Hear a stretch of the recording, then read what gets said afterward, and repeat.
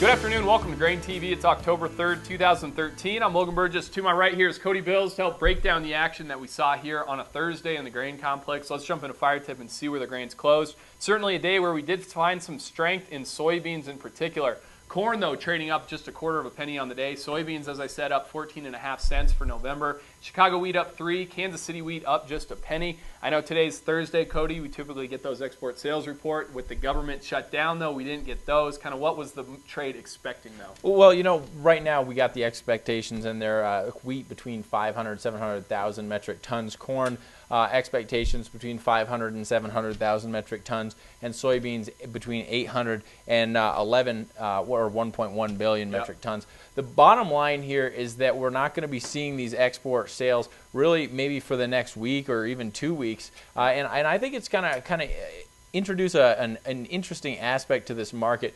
Will there be a country or countries out there that take advantage of this lack of transparency? I mean, you have reportable sales. You know, typically, if you make a sale over 100,000 metric tons, you have to report it to the USDA.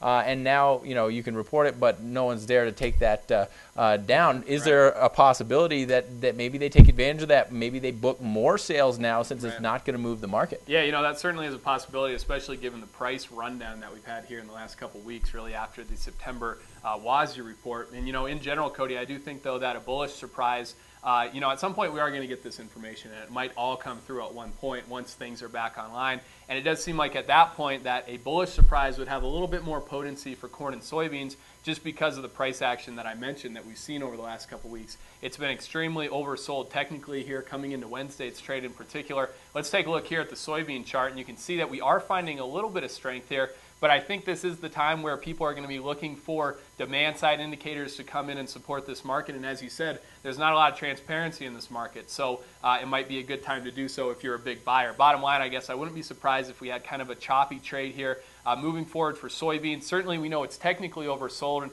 I think this rally could extend here up towards 13. You know, I guess one thing I'm looking at here is soybeans really stood out today.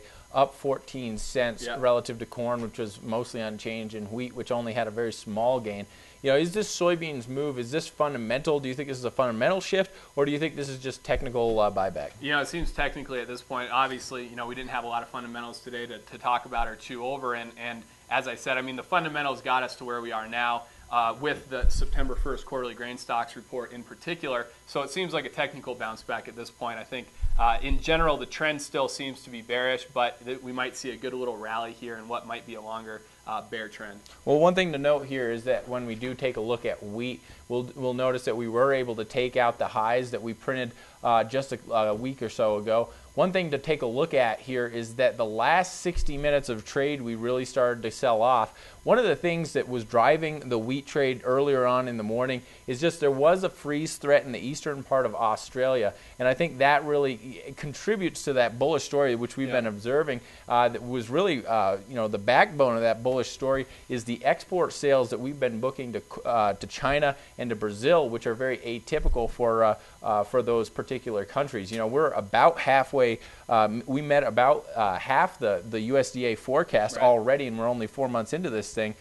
So the bottom line here is it seems as though wheat continues to have a bullish story, and some of this weather in the southern hemisphere is driving the trade a little bit higher here this morning, but unfortunately it looks as though we took a little bit off in the last hour. Yeah, certainly. We'll have to see what continues here on Friday in the grain market. We'll be back tomorrow to wrap up all the action that we saw this week and break down cash market changes. Certainly it'll be an interesting week for the cash market. Now we know elevators aren't reporting that September bid. We'll have to see how that October new crop bid has been kind of changing here as we've entered the month of October. We'll keep you posted on that, as I said, on tomorrow's GrainTV. Thanks a lot for joining us here, though, on a Thursday that found a little bit of strength for soybeans in particular. We'll see if it continues tomorrow.